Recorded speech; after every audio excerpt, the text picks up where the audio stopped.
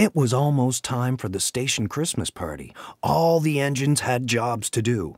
Thomas's job was to get the tree. Off he chugged down the snowy tracks.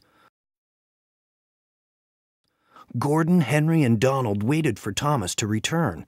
They waited and waited. Where could Thomas be? "Thomas is trapped in the snow," Sir Topham Hatt said. "Who will help rescue Thomas and our Christmas tree?" Everyone volunteered. Cold but confident, Donald and Douglas set out to the rescue. The twin engines struggled through the snow. When they finally stopped to catch their breath, they heard a small sound. "Peep, peep." "It's Thomas," shouted Donald. "And our Christmas tree," said Douglas. Just then, Edward and James arrived. The workmen hopped out of their vans to dig Thomas out. All the engines helped bring Thomas and the Christmas tree back to the station. Everyone cheered when they arrived.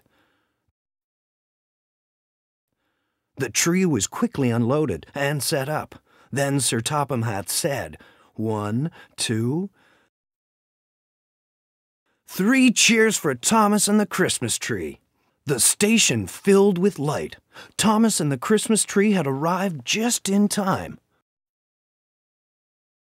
for Santa.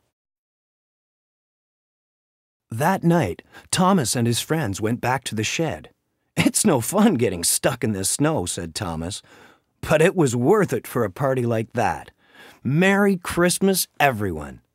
The end.